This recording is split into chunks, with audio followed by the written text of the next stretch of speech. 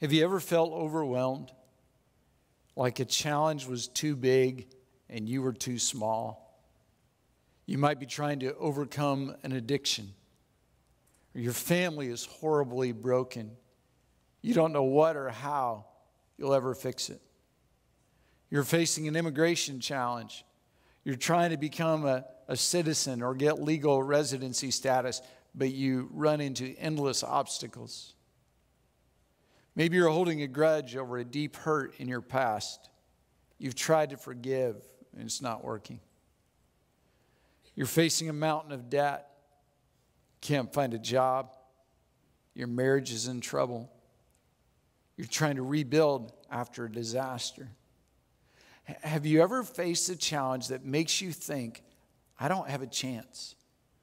I don't know enough. I can't do enough. I don't have enough. There is no way.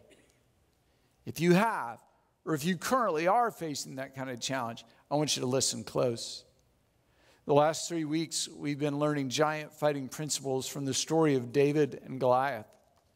Before David could become king and fulfill his God-anointed purpose, he first had a giant to face. What's your giant? What's that one thing that stands between you and your God-ordained potential? What's that one area that you've struggled with, but you can't seem to overcome? What's your giant? A lot of you have shared your giants with me. Smoking, insecurity, fear, pornography, addiction, weight. You can be facing an external giant, a person or an outside force, or you're facing an internal giant, your own emotions, doubts, fears, and worries. I don't know what your giant is, but we all face them. We all face trials and battles and tests. That's a part of living on this earth. If you're here or you're watching online, I want you to know I have an agenda. I want you to tackle and overcome the biggest giant in your life. Now, I know the excuses. I've been fighting this for years. I've tried everything. There's no way I can ever defeat this. Well, it's time to drop those excuses and take on the giant. The big issue that's keeping you from being and doing everything that God created you to be and do. Now, I understand it can be discouraging when you've tried to defeat it and it's still in front of you. But looking at this story, I want to offer you hope and help. The confrontation with Goliath was the pivotal moment in David's life. David, just a young teenager, had been anointed by Samuel as the future king of Israel. But if David faced Goliath and failed, he would most likely never realize that God-appointed destiny. He wouldn't be known as the future king. He would be known as a past loser, defeated by the Philistines. Can you imagine the risk? David put everything on the line in his fight with Goliath. His life was on the line. His reputation was on the line. The future of the nation was on the line. His future as king was at stake. I don't know what I would have done. I might have been tempted to let someone else fight. But David knew he was anointed to lead, and it was time to start. Leaders lead, especially when no one else will. Leaders fight when everyone else is afraid. Leaders take on the enemy when everyone else runs away. Leaders sense and see the divine potential in confronting big, intimidating, long-term giants and problems. And leaders understand this simple principle. Between you and your potential, there's always a giant to face. This year on America's Got Talent, we watched an amazing example of someone who faced her giant. Her name is Mandy Harvey. Okay, Mandy, so I think I've worked this out. So you're deaf? Yes, I lost all my hearing when I was 18 years old. Wow. And how old are you now? 29. So it's 10 years. Wow. And Mandy, how did you lose your hearing, if you don't mind me asking? I have a connective tissue disorder, so basically I got sick and my nerves deteriorated. Growing up, the only thing I wanted to do was sing. I ended up going to school for vocal music education so that I could have that be my life. When I was in college, I thought I had an ear infection, and it just got worse and worse. And by Christmas, I was borderline legally deaf in both ears. There was one day where the teacher was going to play the piano, and I had to chart out everything that he was playing. And I had my pencil ready, and everybody else's pencils start moving, and I'm just waiting for the test to start. And then one by one, every person just got up and left the room. And I didn't hear enough to even start the test. That was the last day I was a part of music program. When we're sitting in the car together to come home, she said, "Dad, I can't remember what your voice sounds like anymore." At that moment, you knew that things would never be the same. Everything that I had ever wanted was just going away, and I couldn't stop it. I'm gonna sing a song that I wrote called Try. Okay, can you tell me what it's about? After I lost my hearing, I gave up, but I want to do more with my life than just give up. So. Good for you. Good for you. Okay, well, look, this is your moment, and good luck.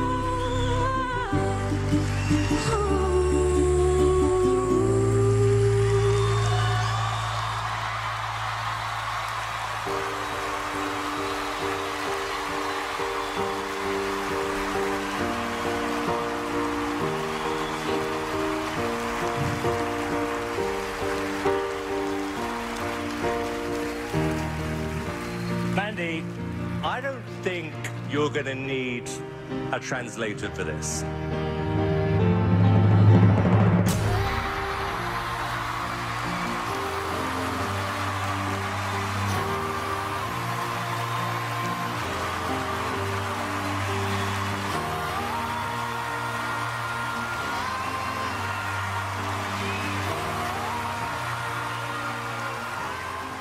America watched and was inspired and fell in love with Mandy because she refused to allow her obstacle to keep her from her dream. You have been created by God and crafted for a purpose. God has an amazing plan for your life. You're going to make a difference not just for yourself, but far beyond yourself. My prayer is that you reach your God-given potential and purpose. It matters. Souls hang in the balance. Now, Satan doesn't know exactly what God has planned for your life, but he knows God has a plan for you. Satan's job is to discourage and distract you from that plan. He wants to destroy you before you ever fulfill God's purpose. And so giants are placed in your path. Giants of addiction, control, fear, doubt, worry, sickness, disease, financial bondage, worthlessness, discouragement, defeat, despair. When there's a giant in your path, it's easy to look at the huge obstacle and to give up. But you can't give up. In order to accomplish God's purpose, you have to face your giant. Let me set the story for you. Two armies, the Israelites and Philistines, were camped on opposite sides of a valley. Every day a giant named Goliath came out and issued a challenge to the Israeli army. He challenged anyone to face him in a representative battle, a one-on-one fight. If Goliath won, the Israelite army would be defeated. If the Israelite won, the Philistine army would be defeated. For 40 days, Goliath issued his challenge, and for 40 days, the Israelites ran away in fear. David was sent to the front line to take food to his brothers. When he got there and saw what was happening, he was angry. He couldn't believe the army of God was intimidated by one man, and so David decided to do something about it and fight Goliath. David's brother, Eliab, ridiculed him. That didn't change David's mind. King Saul tried to talk him out of it. David still didn't change his mind.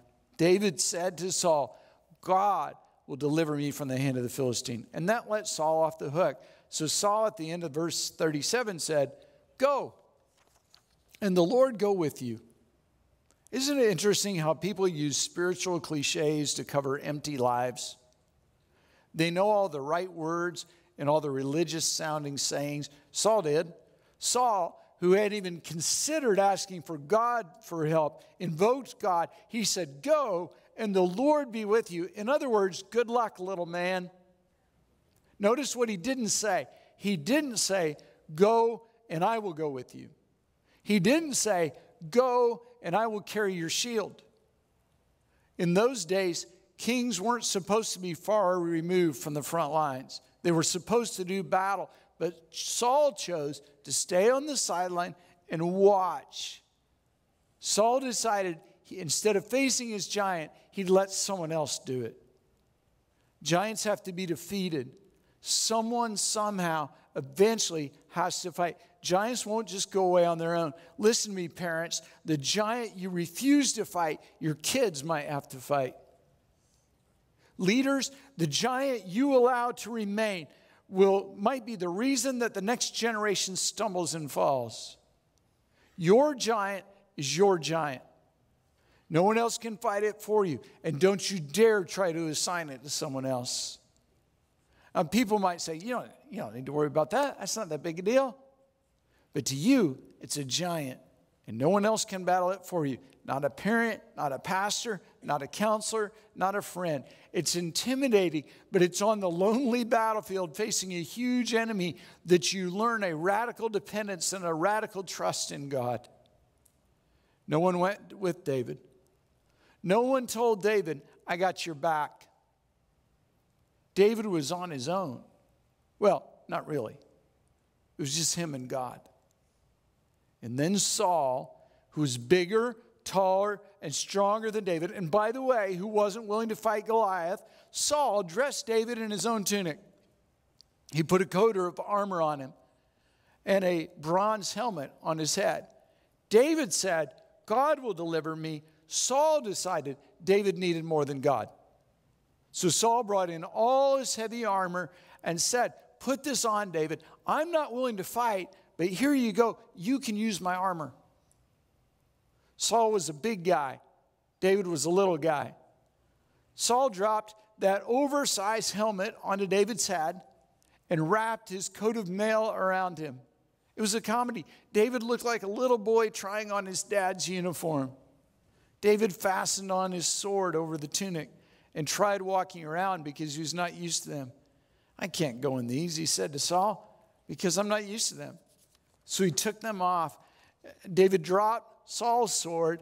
He slid out of the armor. He said, King, I can't fight in this stuff. I can't even walk in it. I sure haven't tested it in battle. I'm sorry, but this just isn't me. This isn't going to work. David had to go into the battle unprotected. That didn't change his mind. David was used to trusting in God, not in weapons and shields. That armor looked good. It looked like it would help, but all it did was weigh him down. This is so important when you're facing a giant. There may be some things that you need to put off. There may be relationships, habits, places you go, people you hang out with that weigh you down. You might have to change your cell phone number. You might have to get a new job. You might have to get away from some friends. Get rid of the excess baggage before you face your giant. Then David took his staff in his hand, chose 5 smooth stones from the stream, put them in the pouch of his shepherd's bag, and with a sling in his hand, approached the Philistine. David traded armor and a sword for a slingshot and 5 stones. Now, in the natural, that doesn't sound like a very good deal. Why did David choose 5 stones? Well, I've heard it preached that David knew Goliath had 4 brothers, and that's why he took 5 stones. Give me a break. Come on. David had no way of knowing how many brothers Goliath had. He didn't get on the internet and go to genealogy.com and figure out his family. David didn't go across the enemy line and conduct interviews to find out about Goliath's brothers. Remember, David hadn't heard of Goliath till just a few moments ago. There's absolutely no indication in this passage that David was preparing for Goliath's brothers. So why did he take 5 instead of 1? I think he took 5 stones because he was practical. He was going to be fully loaded. He was going to be ready in case he missed. See, to take just 1 stone, if David had just taken 1, that would have been to put the trust in his own ability as a marksman with a slingshot. That wouldn't fit the picture of a humble shepherd. Remember, David wasn't supposed to get credit for the victory. God was supposed to get credit. So David didn't presume upon God. David was going to hurl as many stones he could as fast as he could. David didn't put his trust in his ability. He put his trust in his God who gave him that ability. David was practical. David trusted God, and David made good preparations. Because, come on, think about this. I got a question. If David knew God was going to deliver him, why even take a sling and stones? Why prepare at all? Why not just go out there and shout at Goliath and he'd fall over? Why not blow on him or spit at him? David took stones. God doesn't expect you to be foolish. This flies in the face of everyone says, well, we don't need to make plans. We just need to trust God, brother. It's always followed with a brother. I don't know why that is. I actually had someone tell me that. They came and said, you plan too much. We don't need all that planning. We just need God, brother. I ignored that critic. You really don't want that. You don't want me just walking out here and saying whatever comes to my mind. There's no telling what I'd say. If you were here last Sunday night, you saw what happens when I don't properly plan. Now, that was funny once, but you would not enjoy that every week, and I wouldn't either. I absolutely believe you should trust God. I also believe you shouldn't be foolish and unprepared. Still, all David had was a slingshot and 5 stones against a giant wearing 200 pounds of armor.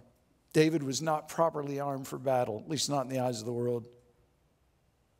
But no giant will ever be a match for a big God and a little rock. God is not limited by what you have. Listen to me, God is not limited by your resources. You don't understand, Rod, I have nothing. I can never get out of this financial hole. I can never overcome this struggle. It's too far gone. I don't have enough time. I don't have enough strength. I don't have enough money. I don't have enough help. I don't have enough knowledge. I don't have enough experience. Good. Because no matter how much you have, it's not going to be enough anyway. So it's time to change your thinking. Quit worrying about what you don't have. You serve the God who created the universe, and he is not limited by what you have. You're not fighting in your strength, you're fighting in his strength. 2 Corinthians chapter 10, Paul wrote, "We do not wage war as the world does. The weapons we fight with are not the weapons of this world. On the contrary, they have what kind of power?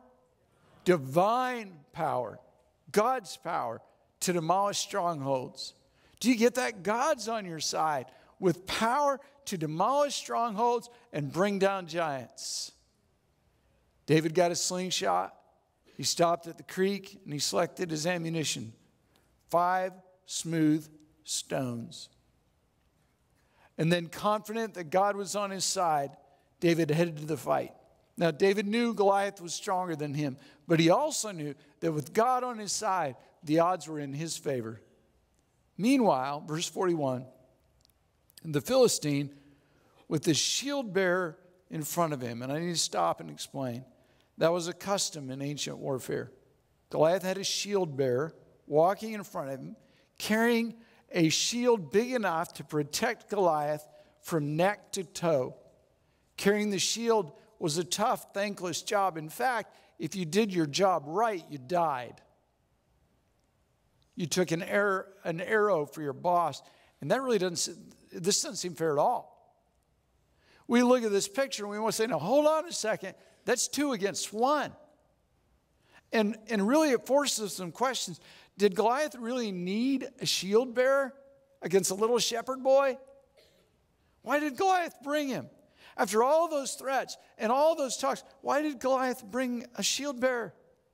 And where was David's shield bearer? Out of all those guys, why didn't someone walk the battle line with David? There were no volunteers. We look through natural eyes and we want to recruit a shield bearer for David. But David saw it differently. Look what David wrote later about his shield and his shield bearer. Psalms 3:3, "You are a shield around me, O Lord. You bestow glory on me and lift up my head." Psalm 5:12, "For surely, O Lord, you bless the righteous. You surround them with your favor as with a shield. The Lord is my rock, my fortress, and my deliverer. My God is my rock in whom I take refuge. He is my shield, the horn of my salvation, my stronghold." Psalm 7:10, "My shield is God Most High, who saves the upright in heart." David learned a powerful lesson. He didn't have to recruit another man to go with him because David learned what you must learn. You plus God equals an overwhelming majority. You are not outnumbered and you are not outmanned. I don't know what you're facing, but I know this. With God on your side, you've got more than enough to win. He is your shield and your protector. Don't ever forget that. Matter of fact, when you leave today, the ushers have a gift for you, a magnet.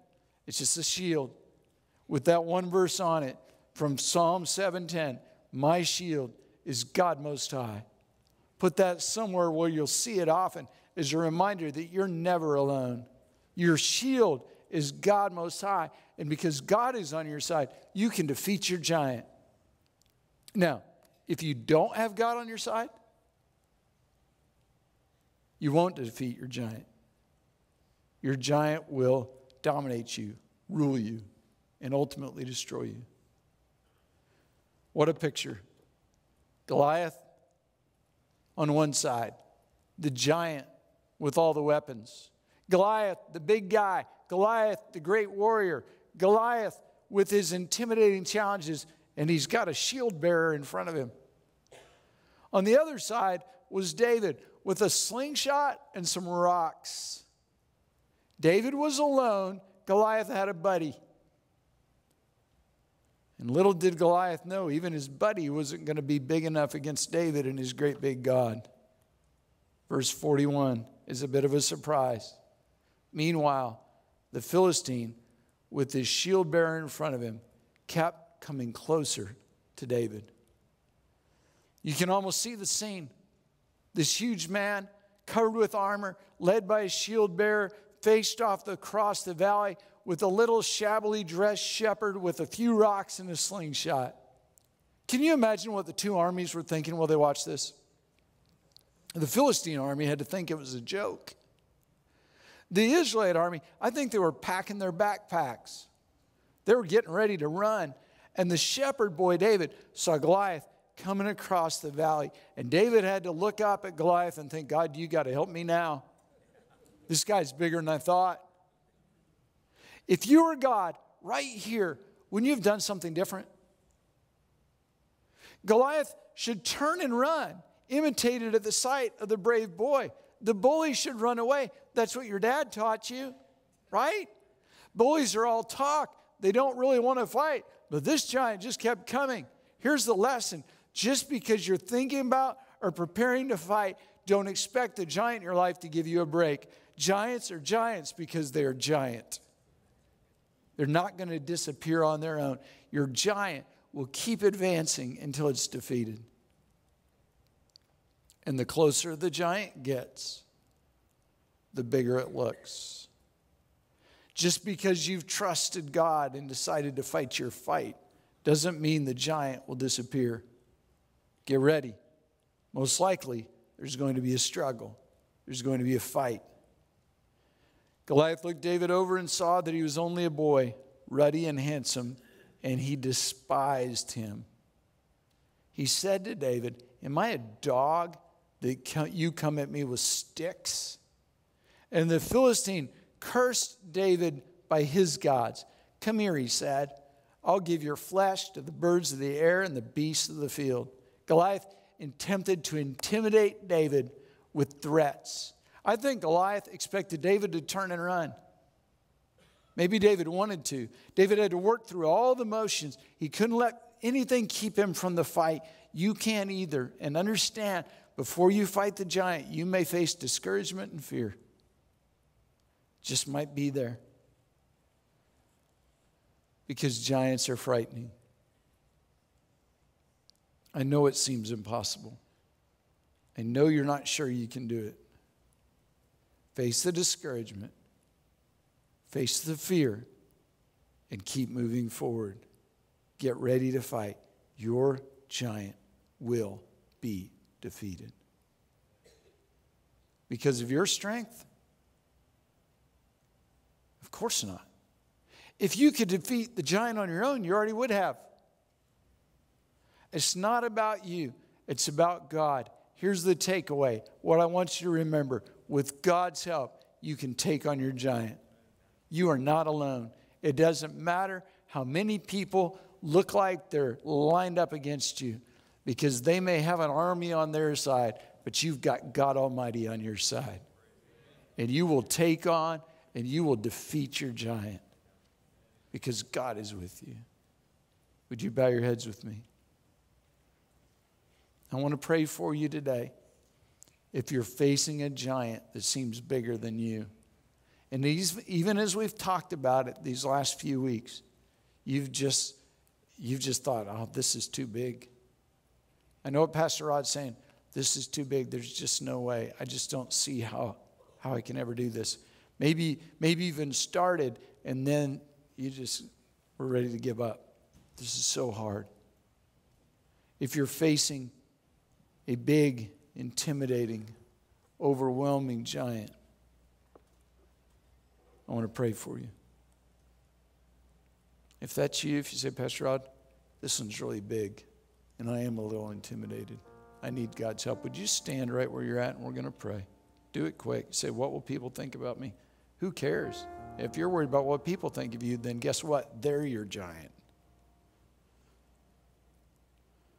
And we're going to pray with you. If there's somebody standing near you, would you stand with them? Even if they're not near you, you can walk over to them. We've got time. Put your hand on their shoulder or put your arm around them. We want to pray for you today. And we want you to know, no matter how intimidating the giant, your God is bigger than the giant. You're not alone because God's on your side. And you're not alone because we're on your side. We'll stand with you and we will fight with you. It's true, we can't fight your giant for you, but we can fight your giant with you. and we will.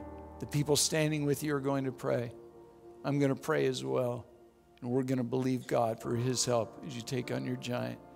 Lord, we come to you today in Jesus' name. Facing some big, challenging, intimidating giants. Lord, I pray for people who, as they look at the giant in their path and the obstacle that must be defeated, that they're more than a little frightened. Lord, maybe they've even taken those first few steps towards facing that giant, but it just keeps coming and it seems bigger and bigger and bigger. God, I pray right now that you would speak to their hearts and they would know that you are on their side. Lord, you are our shield. You surround us with your favor as a shield. We are shielded by you. We are shielded by the grace of God. You go with us and you fight for us, and we fight in your strength and in your might, not in our ability. So we come to you today and we confess our weakness. God, we don't know if we have what it takes to defeat this giant. We don't know if we're smart enough or good enough or ready enough. But God, I thank you that you are more than enough. And I pray, God, that through you, giants would fall and giants would be defeated. We make the decision today to leave behind the discouragement and the fear, because Almighty God is on our side. So right now, Lord, I pray that for people who've just right on the edge of giving up, I don't know how we'll ever face it. Right now, God, would you give them a new courage? Would you give them a new strength? Would you give them a new determination to fight, because you're with them, Lord? God, we thank you that we don't fight alone, but with you on our side, no matter how many are against us, we are an overwhelming majority. In Jesus' name, amen.